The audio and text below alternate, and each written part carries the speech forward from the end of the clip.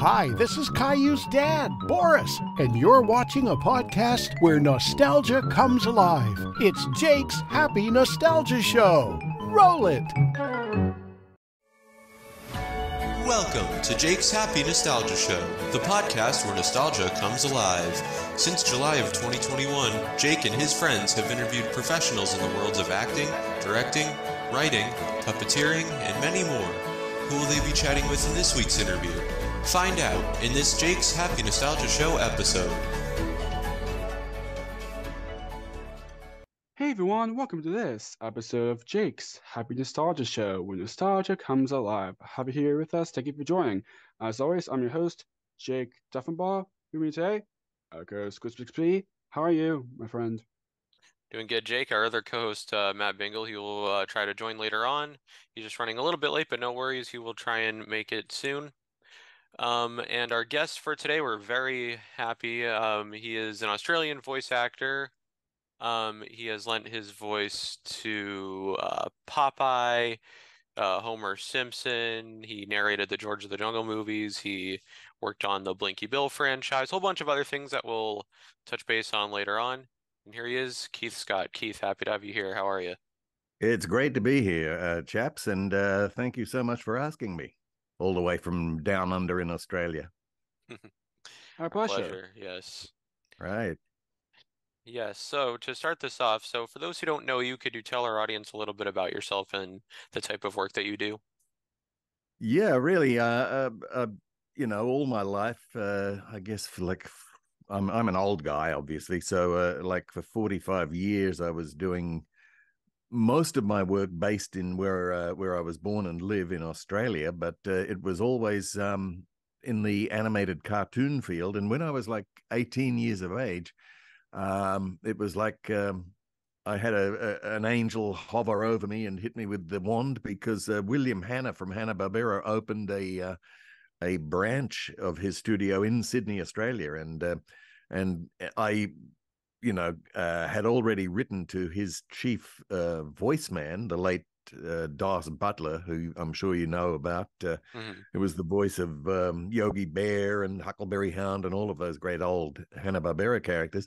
And so I took that letter in to meet Bill Hanna, and the upshot of it was that he knew that I was really interested in, being the next generation of cartoon voice actor. And he gave me a job around this animation studio when I was, in my late teens, just to learn the whole business. And it was just one thing after another after that. It was like at the same time I'd written to Doss Butler, I'd written to June Foray, the voice of Rocky the Flying Squirrel, and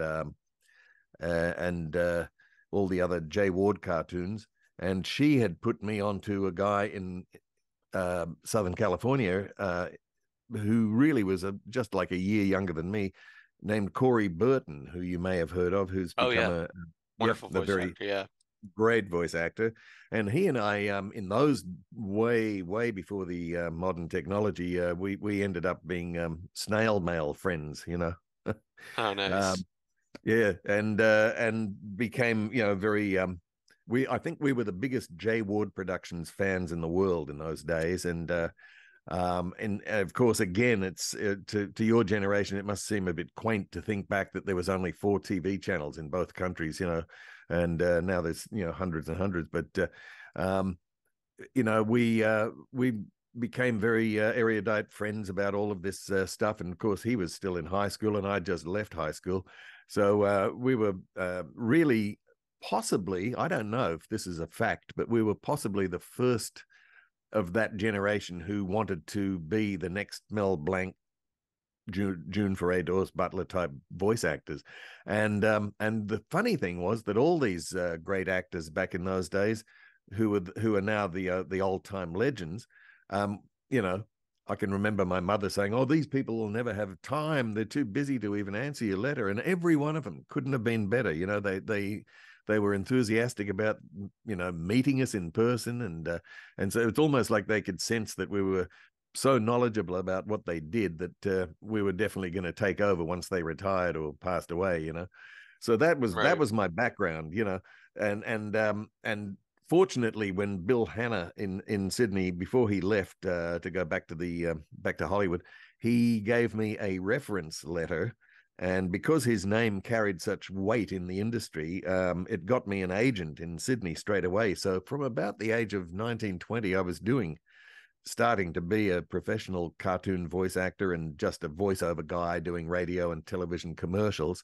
And at the same time, because I did all these impersonation voices, I also had it was sort of like Dr. Jekyll and Mr. Hyde. There was two sides of me. One side did all these voiceover recordings, and the other side was doing this stand-up impressionist thing on stages in clubs every weekend, doing all the old movie stars and political voices and all of that on stage, sort of like who would you say, Rich Little or John Biner or people like that, who I guess these days they've kind of more been replaced by people on YouTube and that, who are doing their own videos, and younger mimics doing.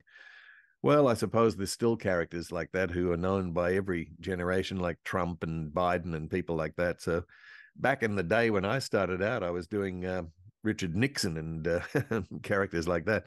So it's just been a long career with all of these zany voices and things, and that really is my background. And it was so busy for a long time, because I'm rapidly approaching retirement age now, but it really was like a 45-year career of doing all this stuff. And I finally got to some sort of prominence internationally when the people who did the Bullwinkle and all of those cartoons began dying just from old age, and by then their family knew about me and Corey Burton, and we both ended up being, I think, the first ever what they now call voice matchers. We replaced the originals and tried to be as accurate and authentic as we could, and so I couldn't believe it, but I ended up being the official American voice of Bullwinkle for 20 years, and that was like a childhood dream come true, because that was one of those cult TV shows that I just loved when I was a kid.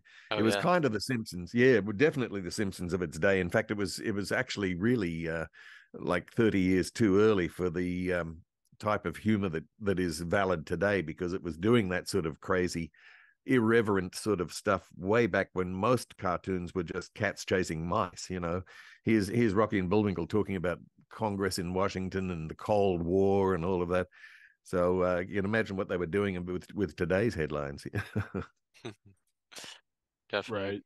So yeah, that's my, and of course, I don't know whether you know about the Blinky Bill. You mentioned that, but that was a lot of local animation here that before the age of the internet wasn't really known. But now I think everything that's ever been made will end up on YouTube one day.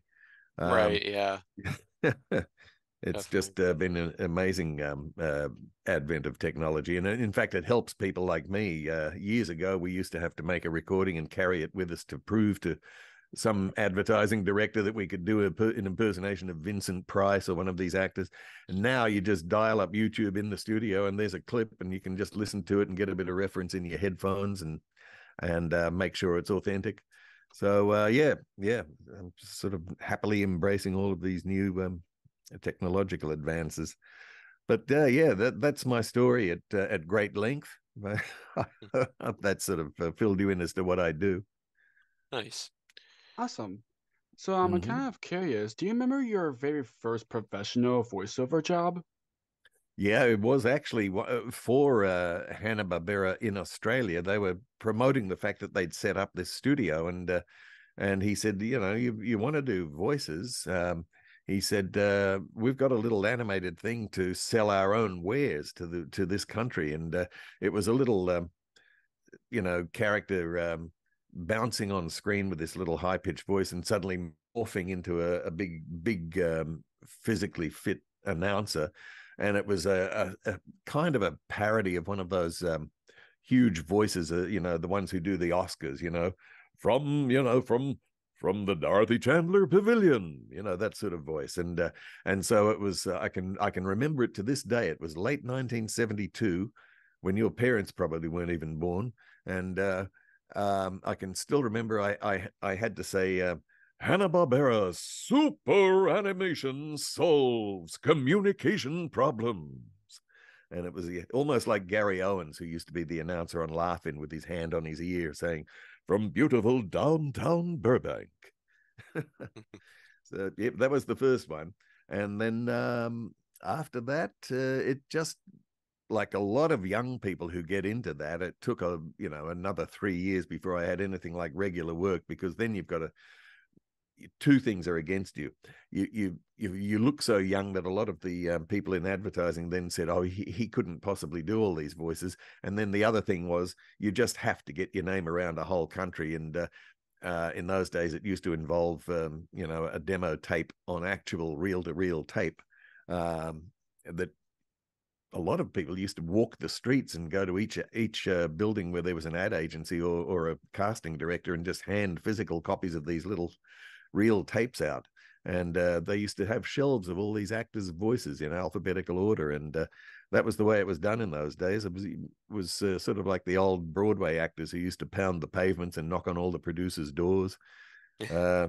So yeah, but then you finally start getting a few jobs, and like all things, one thing leads to another. We wanted to use the guy who did that voice on this X product or whatever it was, because that was a successful campaign. So bit by bit, it just sort of builds up, and I was very conscious of keeping on practicing, even though I was starting to get work, because I wanted to get better and better at what I did, and really improve the imaging of the characters.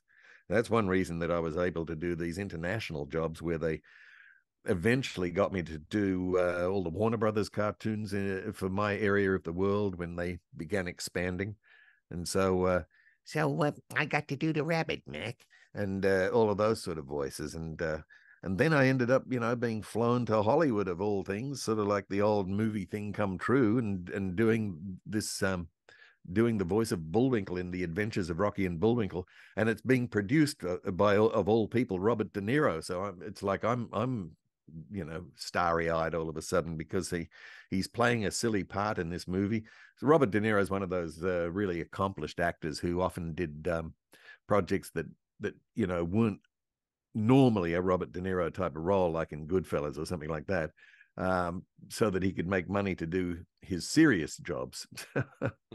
So it was just one of those things where I ended up being, the voice of Bullwinkle, and the original guy who did his voice and was the chief writer was Bill Scott, and he died in, I guess, 1985. I knew him very well, and absolutely no relation. And everyone has assumed that I'm his son or his nephew or something, and there's no relationship at all. So. But he used to jokingly say, when I'm gone, he said, "Boy, you're going to get the Bullwinkle voice," and that's what happened. That's what I did. Nice. So yeah, that's that really, again, is one of my long convoluted answers to your question about the first job I ever did. Yeah, it's vivid in my mind. Awesome. Awesome. So now, in the 70s, you provided voiceover for many radio and TV commercials by either doing impressions or original voices. Can you talk a bit about that? Yeah, well, in those days, again, it was, I suppose today, you think of characters like Arnold Schwarzenegger and Sylvester Stallone, and even more recent ones who've been in the all the superhero type films. Back in those days, because TV hadn't even got, by the time I started, we were 3 years away from even getting color TV. So that's how long ago it was.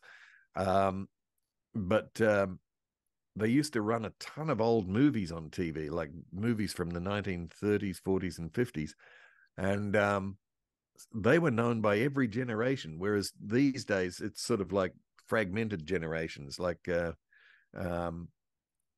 so grandparents and little kids all knew the same actors. So I used to get a ton of calls on these either radio or TV spots, and they wanted to do an impression of some. Do you guys know John Wayne? Oh yeah. Right. Yeah. The excuse me, the cowboy actor. Yeah. Oh yeah. So He's a very famous actor. they do those sort of genre parodies in some of these commercials, like a scene from a cowboy film or something. And so I'd have to do a John Wayne voice, and then they'd also cast me as his offsider. So you end up doing that sort of thing where you're talking to yourself, and it was like, yeah, one of these old timers sort of characters like this, and well, that's what we're gonna do. And it was all related to some product or something.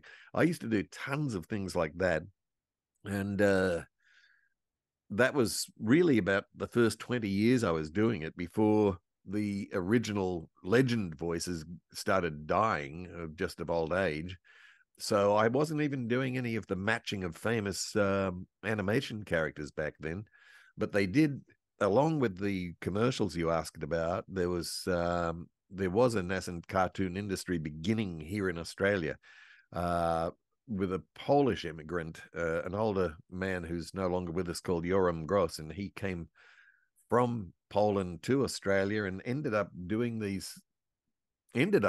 doing a lot of made-for-TV cartoon series of 60 episodes each. And the most famous one was this Australian literary property that was around since like the 1920s, but it was about a koala bear, and it was called Blinky Bill. And that eventually ended up being the first animated TV series he did in Australia. And myself and a lady named Robin Moore ended up doing all the voices on that, because back in those days, we were the ones most known for doing character voices instead of just like straight announcers doing just their own voice their whole career. So I was ending up in these made for Australia cartoons, which you can now source on the internet. Doing kangaroos and platypuses and all these native Australian animals in cartoon form. And so that was a lot of work. That also went for like 20 years, along with the commercials, because there was series after series. He did a series based on, the dolphin Flipper. It was called Flipper and Parker, and there were 3 series of that. And I was doing by that stage, it was, like the villain was this mad Dr. Octopus character under the water who wanted to take over the whole island.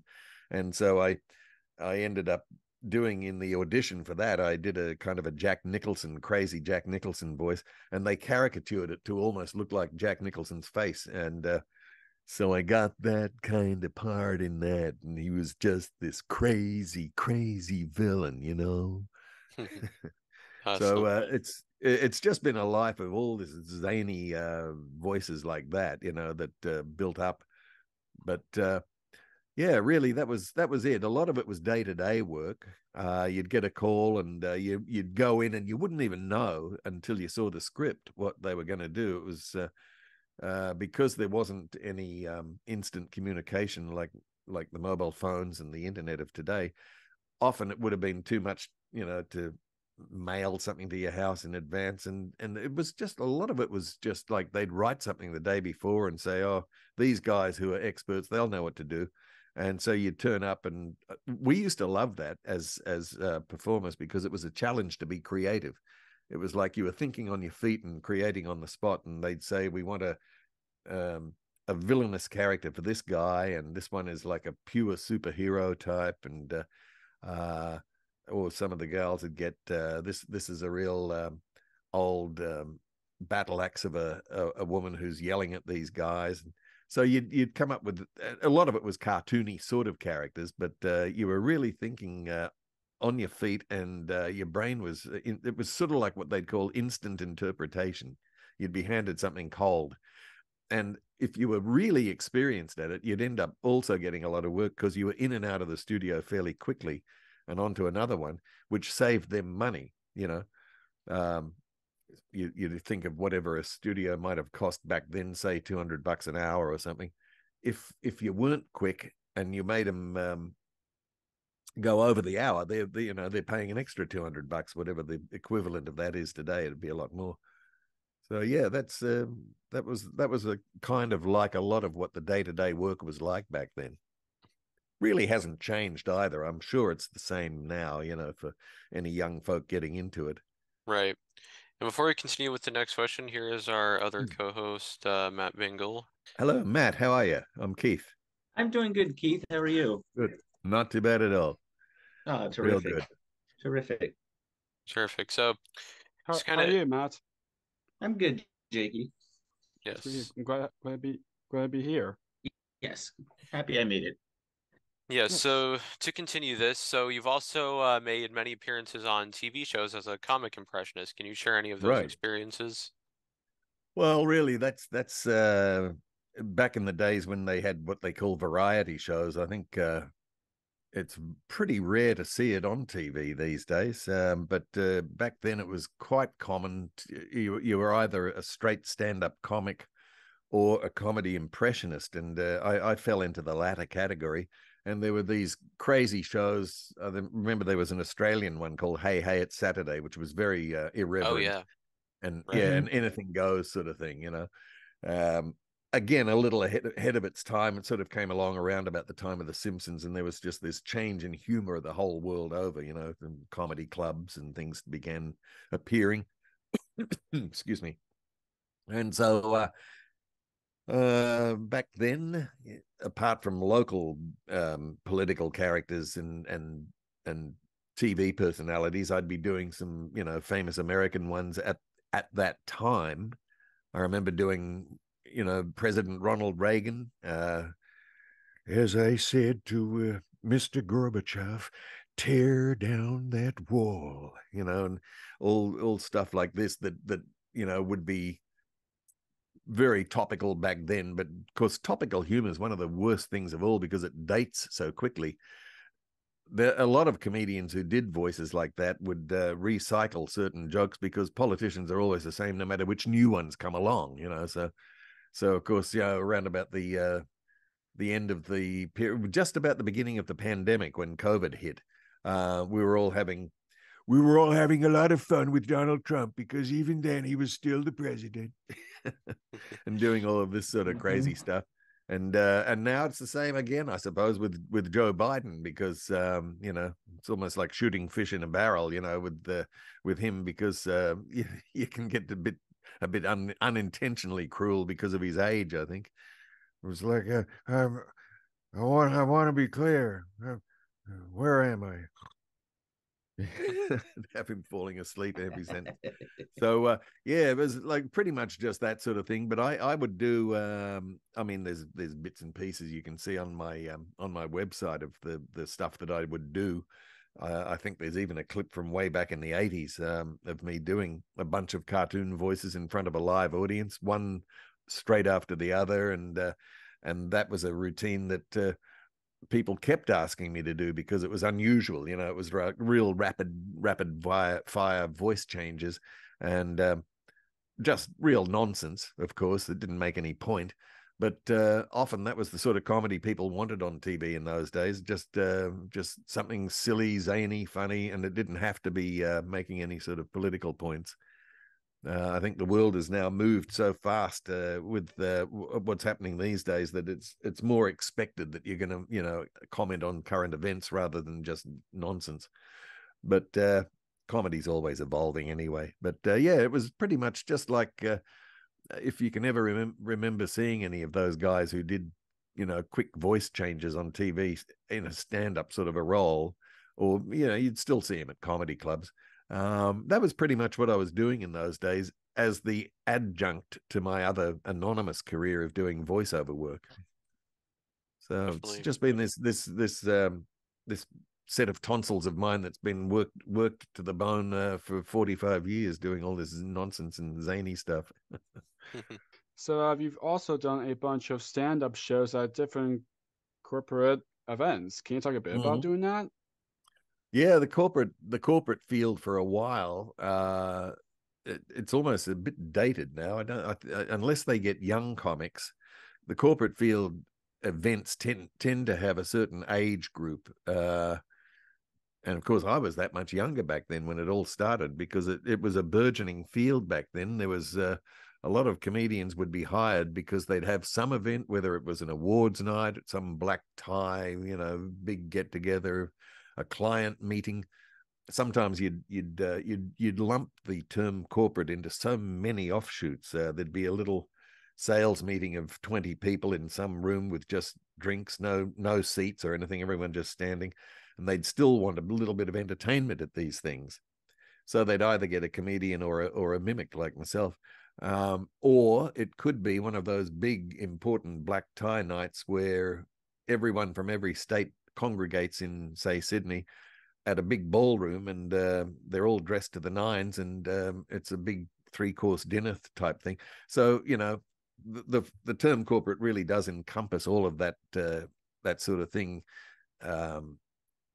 It's just a generic term, really, for anything that's not a show for the general public, like in a club, you know, but more of a business-oriented thing.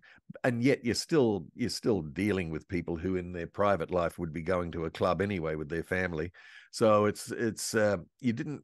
The only thing is occasionally on those things they'd ask you to tailor something in your show and mention some of the people there. And I used to find that was counterproductive, really. You know, they would think it would be a great joke, and they'd give you a list of maybe 20 people who work there, and they'd say, now this guy is fat, and this guy is a real, you know, he thinks he's a ladies' man and all of that. And of course, these days, you know, you've got to watch out because of the, you know, all the changes that have come along since then, that you know, you could literally offend somebody.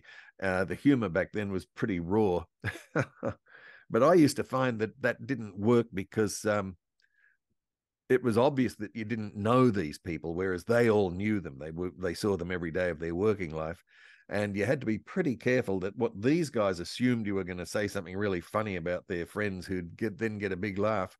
I heard about a lot of comedians who did that, and they'd do something, and the person got really offended, you know, and embarrassed, and his family was there, and they got embarrassed, and these guys had originally thought it was going to be, oh, this hilarious, you know, we'll make fun of his weight or something like this, you know. So I very quickly learned to say no to that and say, listen, I'll say something that I'll work out that's very harmless and still, you know, we'll get a bit of a giggle, and but mostly I just said, look, I prefer just to do my own, you know, and mostly on corporate things also, they only wanted like 20 minutes because it was the best time of night strategically for your performance would be going on straight after the main course of the dinner before they got too drunk, you know.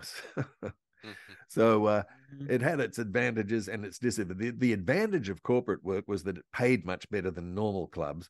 The disadvantage was all of those other things I just mentioned. Sometimes you could be reported unfavorably just because one person might have taken offense at something you said about their product or something, right, and you meant it as a harmless joke, you know. Yeah. Oh, yep. I'm sorry. That's I'm not in a soundproof studio, so that'll ring for a couple of minutes, and then I did a Bullwinkle voice on the answer machine to ward off telemarketers. It's an old landline. I like that. That's cool. Nice. And no worries, we don't really hear it as much. No, so we don't really hear it. So you're good. You're well. I just fine. the tag of it, if you can hear him in the background, is Bullwinkle saying, if you're a member of the family or a friend, kindly leave a message. If you're a telemarketer, kindly take a hike. And then well, you can just hear now. It's beep, beep, beep, beep. So obviously I've offended some telemarketer. That's great. Yeah, that's great. So, for many years, you worked on a number of projects in the Blinky Bill franchise, voicing Flap the Platypus, Splodge the Kangaroo, and various others. Now, us Americans, we may not be, I'm familiar with it, but maybe most of our audience isn't familiar with the Blinky Bill franchise. Could you kind of describe what it was about and what that was like for you? It was great. I mean, it was as I say, it was the Yoram Gross Studios' first foray into television. They'd done about 4 or 5 feature-length animated films using this technique that he kind of really, I guess he invented it. It was like live action backgrounds, but the animated characters performed against for the whole film. That was done away with once it went to TV, because then it was just like normal looking cartoon. It had hand painted backgrounds and so on. But anyway, it was this famous book from way back in the 20s, The Adventures of Blinky Bill, about a mischievous koala, like a naughty little boy, I guess.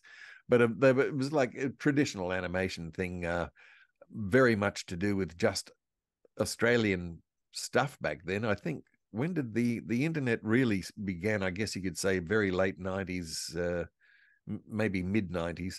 So this again preceded that by about 5 years. So again, it was most unusual for any international, unless they picked it up and played it.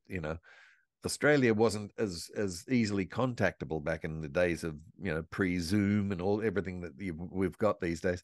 But somebody said that at least in California, I think it was played on a couple of local stations that used to get content from all over the world, and it built up kind of a cult following, because what I did with those cartoons was I knew a lot of his stuff was aimed at the very young, like the ages from, say, 6 to 12. That was the intended age group of all of his series. It was always, shown after school hours in the afternoon. But I knew a lot of parents were watching. And from my experience when I was a kid, I remembered, getting frustrated when I used to love Rocky and Bullwinkle. But my mother would be in the same room, either ironing clothes or doing something, and she'd be laughing at jokes that I didn't get. So that really frustrated me, knowing that I had to wait a few years to really get all the humor, because it was just aimed, a couple of things were just aimed at the adults, just to go over the heads of the little kids. The kids were enjoying the adventure aspect. But so I tried with a lot of the voices, not just the regular ones like the kangaroo and the platypus, but any one-off characters that appeared in just one episode. I tried to do impersonations of voices that would be recognized or funny to the parents. I remember in one there was 3 villains, and I did one of them as a local politician, and the other 2 I did do as Schwarzenegger and Sylvester Stallone, just because they were really hot at that time in the movies. And so one was a very, big, beefy looking, I think it was like a bull, maybe. So I gave him a voice like Sylvester Stallone, all right, yeah. And the other one, another big character, was like Arnold. It's like, go get to the chopper now. And all this, and the other one was just a little tiny rat, and I did him as the Prime Minister of Australia, as like a politician. And the kids wouldn't have known; they just thought they were funny voices. But I used to get a lot of mail from the parents saying, "We enjoy your little contributions, because we can happily watch the cartoons with our kids and have a few laughs for ourselves." So that became my philosophy for the 20 or so years I was with that studio here, to do something for the older part of the audience who'd be accompanying the little kids that it was aimed at. So yeah, that I mean, I remember in the platypus had this duck bill. That's what they look like. And so I gave it like an Australian version of Daffy Duck, where he couldn't pronounce the S without that lisp. Well, it sounded sort of like an Australian version of Daffy Duck. And the kangaroo was again based on a politician who couldn't pronounce the letter R properly. Like he'd talk about, instead of saying radical free market reform, he'd go radical free market reform. Well, I made that big tall kangaroo, I just exaggerated that voice, and I made him a little bit like that. Oh, come on, Blinky, we're going down to the crocodile farm. So I'd take anything in popular culture, like comics do right now, and it would be just fodder for making a funny character voice out of. So it was like basically, again, until you turn up to a session for a half-hour cartoon like that, you don't really know on the first episode what it's going to be like. But those characters are usually worked out for a couple of recording sessions where you're auditioning, and then the director will say, just add this to it or take that little bit out, so that they're kind of set by the time you actually start production. And they don't alter, like three or four episodes later. They're kind of set from the beginning. In the old days of the famous cartoons like Bugs Bunny, you can, if you watch them chronologically, you can hear the early Bugs. It was kind of a lot more subdued and kind of a tough little stinker like that. And then later on, it became, yeah, what's up, Doc? So they developed. Even Bullwinkle, when he started, he was a lot lower and a lot less energetic, and then he became the Bullwinkle that we all know. So they did change slightly until they settled in. But these days, a lot of the series are worked out pretty much from the start. So and the same with advertising. You tend to have so many committees there who'll sit in on an audition, and they all have their 2 cents worth to throw in. So you do end up with a character that pretty much stays the same. I'm thinking about some of those old days where the great Dawes Butler did those Captain Crunch commercials for the cereal, and they went for like 25 years. And that voice didn't vary from commercial one right up to the end when he passed away. So, Wow. Yeah, it really was like a lot of experimentation. Definitely. Sometimes, yeah, and sometimes you might use like a movie star voice and then exaggerate. I remember there was a series we did called Tabaluga about a little dragon. I think that was a German literary property originally, because by that time, in the last 10 years of that studio here, they were all co-productions, or they called them co-pros, where they'd be getting funding from Europe. So they'd be either German or French co-productions with Australian animation. And so one of them had a villainous snowman, and he had a little offsider that they had called James in the script. And so the old guy, Yoram Gross, said, just do James Mason, So James Mason had this sort of a voice, and he was a very distinguished old English actor.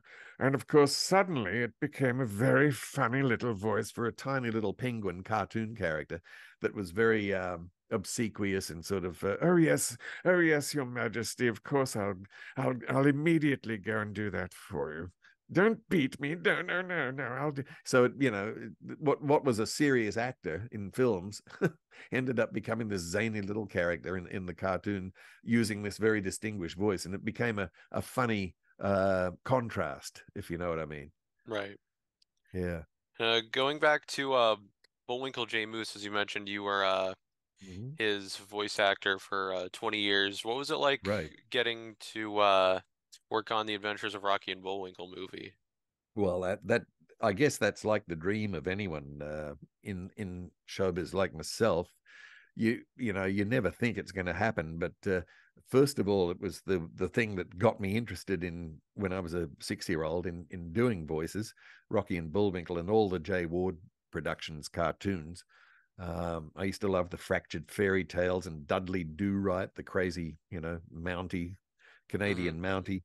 And so I was doing all of those characters, never dreaming that I'd end up not only as the voice of them, but being flown to Hollywood. It's sort of like one of those old movies where the actor gets sick on opening night, and the young understudy takes over the role and becomes a star. For a little while there, I was getting all this international work, and then one thing leads to another. They flew me to Canada to do the voice of. After that movie, it was the voice of Diesel, the villainous train in the Thomas the Tank Engine thing, and that one didn't work out. It was like one of those situations where I did this whole thing. They flew me to Toronto to record it, and they had a test screening. This is like in the year 2000, I think, and apparently the villain I did scared all the little kids, so I got fired from that job. And they got somebody else. I don't know how you make a villain less scary, but somebody must have. But I mean, I based the voice on the old Disney cartoon from way back in the 30s, Three Little Pigs. And the big bad wolf had this, I'm going to huff and I'll puff and I'll blow your house down. And that's all I did. But, now they're saying the kids got scared at the preview. So maybe they had kids of like 3 or 4 there. I don't know. Hmm. I mean, really, before Rocky and Bullwinkle, even though that was such a great experience for me, the first one that they flew me to Hollywood to do was narrating the first George of the Jungle with Brendan Fraser, who has made a huge comeback. I mean, he just won an Oscar, I think. But if you saw that film, that was based on this very short-run Jay Ward series from 1967, George of the Jungle with Super Chicken and Tom Slick. It was only, I think they only did 17 half hours, but each of them was narrated by an actor called Paul Frees, who had a great Orson Welles sort of a voice. And it was like, and the mighty Bumbushuti Valley in Mwewe Province in Africa, George of the Jungle. And of course he had died by then, and she asked if I would like to narrate the movie in his voice. And so that I always remembered, auditioning for it by the technology then, I think was 1997. It was called ISDN. It preceded Zoom, but it was basically they'd perfected the fact that you could hook up 14,000 miles from Sydney to Los Angeles, audio only, and it sounded like you were in the same room, so that became a commonplace thing. Now, I think that was the beginning of where globalizing the industry really started back then, because you could go anywhere in the world, or at least the English-speaking world, if you're talking about cartoons, and share the talent from England or New Zealand or America or wherever it might be, Canada. So the George of the Jungle, I remember doing that one, and the live action with Brendan Fraser was the same as the opening of the old George of the Jungle TV cartoon, because the song was, watch out for that tree, as he's doing the Tarzan sort of, then he slams headfirst into these trees because he's such a klutz. And I love the opening line in my narration of that first movie, because it was like, and this is George of the, and you see him swinging, and you just know he's going to head face first into this gigantic tree, and he's doing that scream. And I say, he is swift, he is strong, he is sure. Crash, and he falls unconscious. He is unconscious. So that was.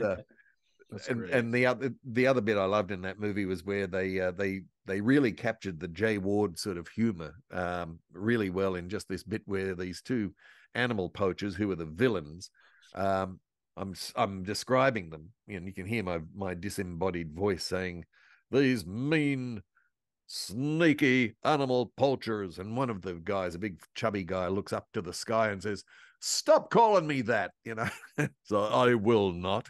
So it was like this breaking this wall of a narrator from somewhere up above in the sky. They're hearing him in the movie. I mean, just so silly, but such good fun, Absolutely.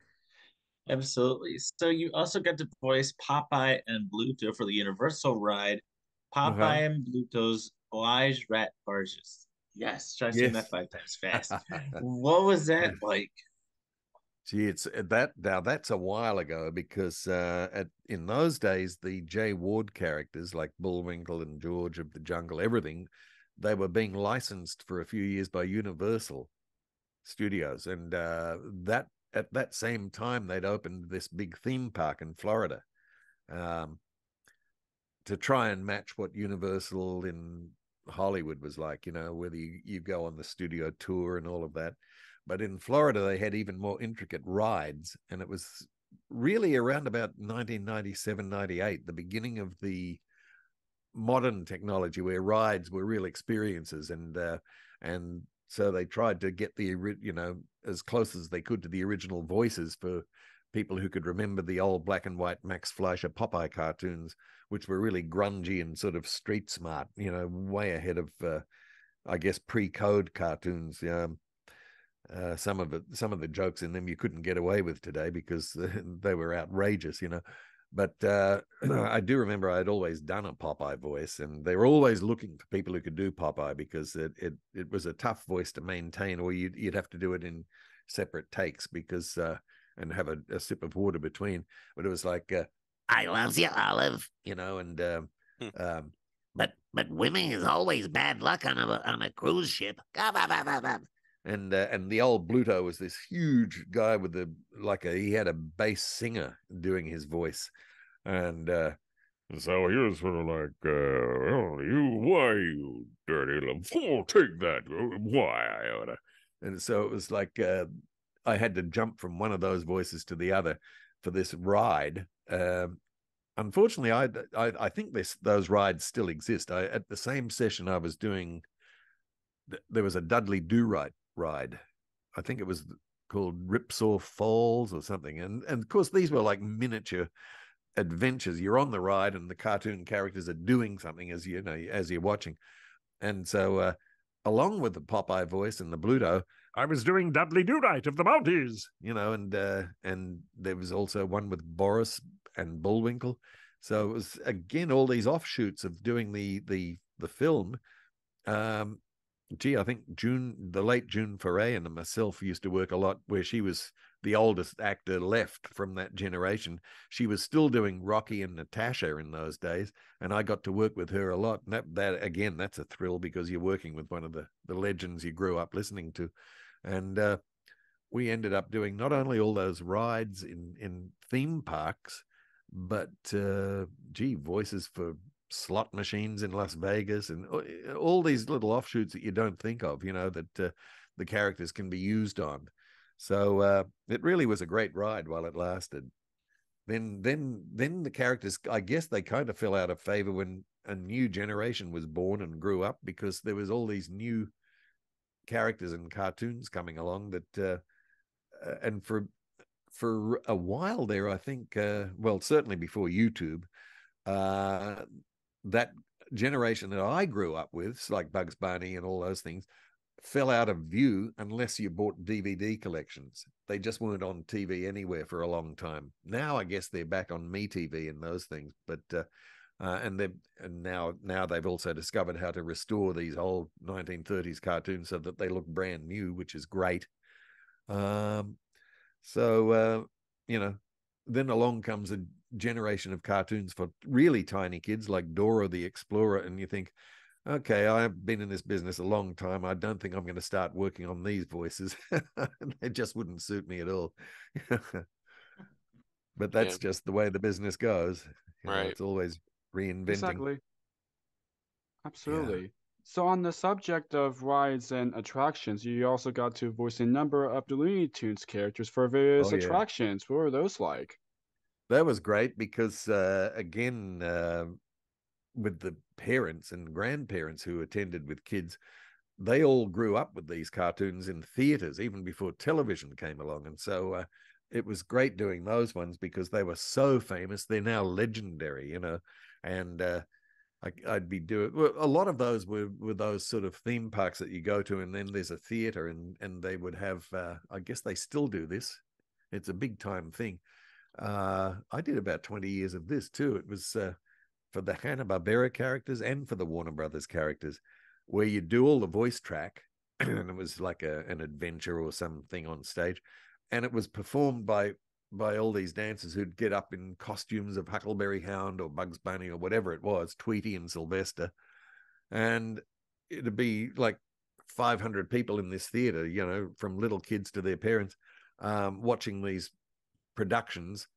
My part of it ended months earlier because I was just on the soundtrack of it all, but you'd be singing and you'd be doing all this shtick back and forth with Sylvester, like, Fluckatash. And of course, you had to do it pretty loudly and broadly because you were doing it for a live presentation in a big theater with a huge audience. So it had to be just as crazy and broad as the old cartoons to reach everyone, And it also had to be just paced slightly slower than normal because if you did it at the crazy pace of a cartoon, a lot of it would get lost because of people laughing, and you'd miss the next line. So you learned how to time it for that medium. It was just a different discipline slightly, but it was still it had to still sound exactly like Sylvester or Bugs Bunny. Right. Yep, yep. So you also got to provide the voice, speaking of voices, for Homer Simpson for The Simpsons live on stage at Dream World. For you American Boy, viewers, Dream World is like yes, Australia's big theme park. right, yeah. Yeah. That's right. I'd forgotten that I even did that, but it was because they approved. I think on some demo I had, there was just me just doing a little bit of a little bit of Homer Simpson, and they said, yeah, no, we'll approve that guy to do it down under. You had to make sure that you went to every channel. I remember also doing something for Fred Flintstone and Barney Rubble, and that was DreamWorks then were licensing that, so they had to approve me. Then when Shrek came along, I had to do Shrek and Donkey. I remember it took a while to get Shrek, because it was like this Scottish thing, and I kept defaulting into doing Billy Connolly for some reason. But Eddie Murphy was a good one because the character he did in that was so mimicable. That it was like, what was the line where he said, I really like you, Shrek. You're a mean green fat machine. Together we're going to scare the spit out of anybody that crosses us. So he was a great one to do. But now I find that, like, with your generation, you guys have grown up with so much media because of the internet and all of this, that now there's people that are all around the world who can do Homer Simpson and often do it better than some of the actors because they've studied it so long. It's sort of like it's just the way things progress. I guess it's just technology. But it's just been really interesting to somebody like me that it used to be so anonymous and so mysterious to people, and now everyone knows about voiceovers and things. So Right. it's but yeah, that quick thing with the Homer thing was he actually didn't really have that many lines from memory, because a lot of it was just songs, and again aiming at that younger demographic. A lot of it is just that sort of where you have a live host with the characters in their costumes next to them, and they're all singing and dancing and doing all this sort of stuff. They're a kind of corny thing in one sense, but that's because they're dealing with kids of 3 and 4 who are accompanying their parents at the park. So it's like that's who it's aimed at, So you just go with the flow and you do it. And it would be interesting to see a real. I think the best thing I ever saw on a live stage about The Simpsons was that guy who could do every voice, and he was touring the world, doing Shakespeare or a Shakespearean play with every voice, like he did Homer and Marge and Bart and all. I can't think of his name, but it was quite funny. But it was definitely for an adult audience, or it was actually really for actors, because it was very much a theater piece, Right. Yeah. Mm-hmm. Interesting. So, moving on from voice acting, in 2000, you published your first book, The Moose Yes. That Roared. Could you kind Right. of talk about what the book's about? Well, that book is the entire history of J. Ward Productions. I mean, Bullwinkle's on the cover because he definitely was their most famous character. But it was something that I've always been a really serious researcher of old films and old time radio and all these topics. And when I got to know all my heroes like Bill Scott and Doris Butler and all these people, they all said, "Gee, you know so much about this stuff that we've done that we've forgotten." And Bill Scott said, "Gee, one day I predict you'll write a book about us." Well, he died in 1985, but I was, when he said that, I was only like 19 or 20, and I was thinking, what's he talking about? I could never do that, but I did. Yep. Back like, in my late 40s, I published the book, and apparently it's more popular now, strangely enough, with cartoon buffs than I had even thought it would be if it was a good book, because it was published in the year 2000, as you said, and it was deliberately timed to coincide with when the movie The Adventures of Rocky and Bullwinkle opened. I think the publishing company got together with the movie people and said, this is a good marketing thing. We can have the book come out, so that all worked out really well. Unfortunately, the Rocky and Bullwinkle movie kind of tanked a bit. One problem was that the original guys who sponsored the cartoons from back in the 60s was a cereal company, General Mills, Cheerios and all these cereals. And they were not playing ball with Universal, who had the rights to the characters. They still owned the shows. So there was all this corporate bickering about money and all this. And so the cartoons hadn't been on TV for about, 15 years when the movie came out. They started to run a few of them on, I think, Bravo or one of those cable channels. But it wasn't enough because the main audience for, national television just hadn't seen. So the parents and the grandparents remembered them, but the kids had no idea who Rocky and Bullwinkle were when the movie came out, which was a real problem and a disappointment to us. It didn't do as well as it could have. Whereas the cartoons that had stayed on TV, when they were made into movies like the Flintstones or Scooby-Doo, they were so successful that they ended up making sequel after sequel, and so there you go. It's just a luck of the draw. And yet it has become a kind of a little cult thing, over the years since. So Right. I can't complain too much. Yeah. George of the Jungle was really successful. Oh yeah. And yet they didn't even know the cartoons. But I think that song was so memorable. George of the Jungle, that everyone in the world would walk out of the theater singing it, So, and also I think that just came along at a time, and it was done by Disney quite well with Brendan Fraser, and it just worked. Great movie.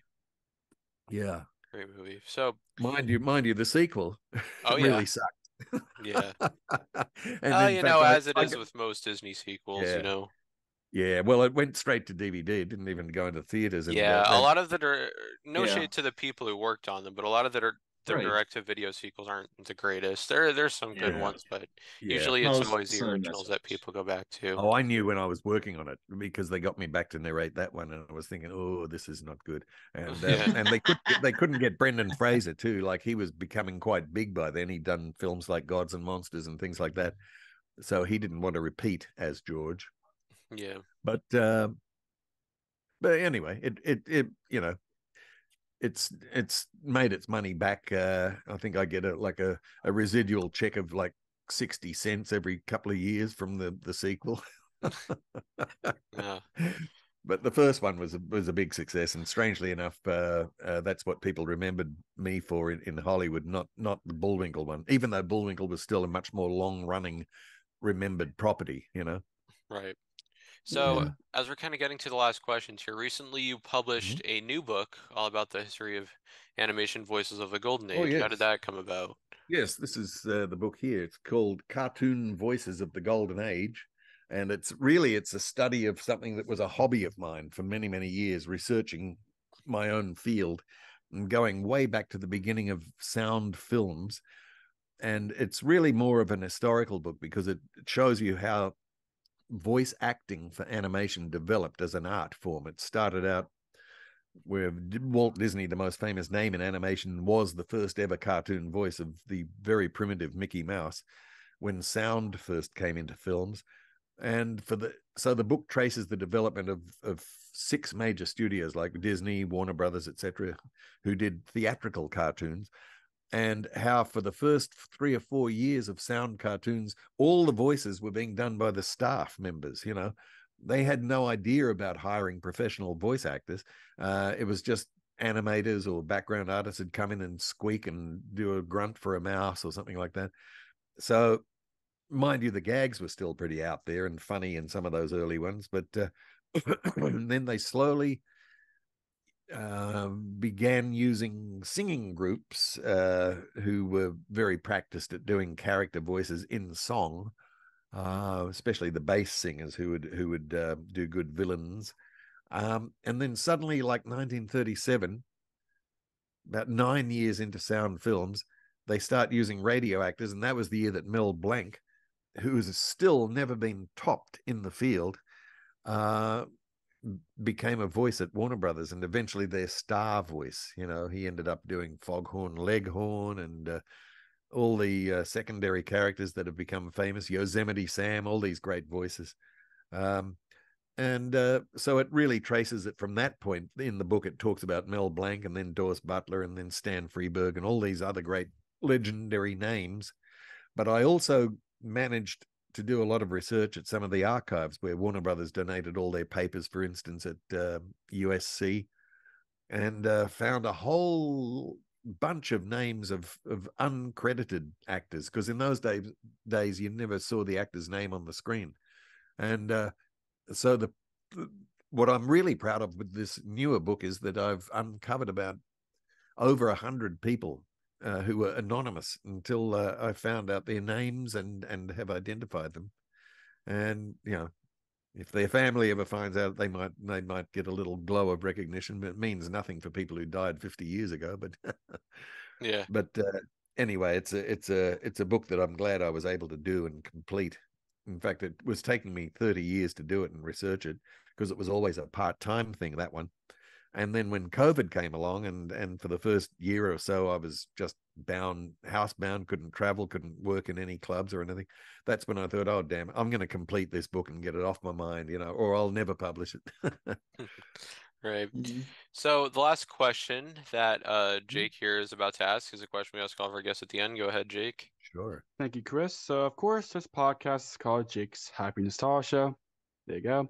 When you think of nostalgia, what do you think of? Or in your own words, how would you define the word nostalgia? Well, it's a huge thing for me because my whole life has been nostalgia. I was born in mid-century, and yet all of my interests go back to I think I just fell in love with nostalgia because there was a show when I was about 10 years of age called Hollywood and the Stars. It's about 26 episodes, half hour, and each episode covered a different topic, but it went right back to Al Jolson in The Jazz Singer, the first talkie film, and all of that.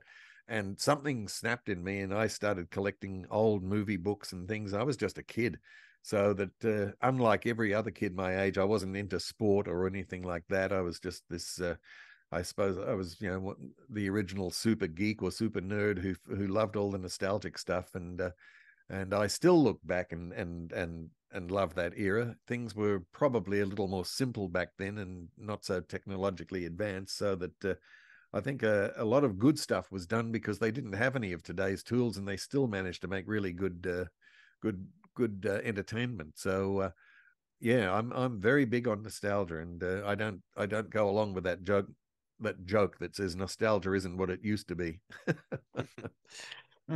Definitely great words to end on. Awesome. Well, thank you, Chris, Jake, and Matt. It's been a pleasure. And thank you. It's been a pleasure. Thank you for taking the time to do this. You know, and, thank you. You know, thank you so much for what we've done over the years. You know, keep up the great work, and cannot wait what's next in store for you. Thank you very much. And this is the first time I've used this little plug-in USB mic. Was my voice clear on this? Yeah. Oh, yeah. Yes, it was. Yeah, absolutely. That's good. Yes, it was. Because I'm so non-technical that I was using the inbuilt mic on the computer, and it sounded a bit dull to me. So yeah. Oh, great. All righty. Terrific. All right. Well, I will chat with you guys at some point, I'm sure, in the future. But most enjoyable. Thank you. Yeah, Thank you. Enjoy the rest of your day. I'll let you know when this goes up. Terrific. And I'll hit the leave button and say, that's all, folks. It's goodbye from us as well, everybody. You absolutely enjoyed our time with Keith Scott. Keep on the lookout for more wonderful interviews coming your way. Link to his website will be included in the description, and links to where you can purchase a copy of his books. But yes, again, like I just said, keep on the lookout for more wonderful interviews coming your way. As always, what do we say, Jake? Keep nostalgia alive. Take care, everyone. See you next time. Bye. Bye. Yeah. Thank you for tuning in to another wonderful Jake's Happy Nostalgia Show interview. Be sure to follow Jake and the crew on social media and stream the show wherever you find your favorite podcasts. And as always, remember to keep nostalgia alive. Bye-bye.